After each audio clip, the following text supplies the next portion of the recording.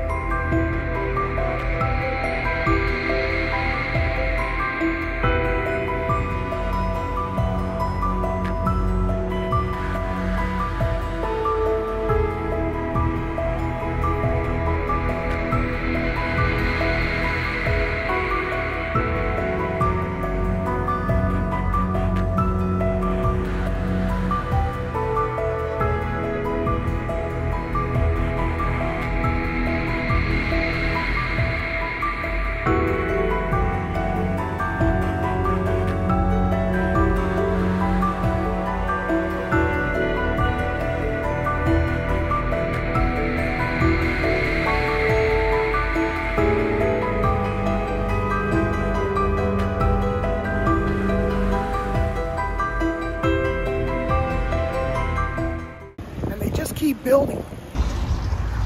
New construction, there's a bunch over there. There's a bunch over there. There's a bunch behind there that you can't really see.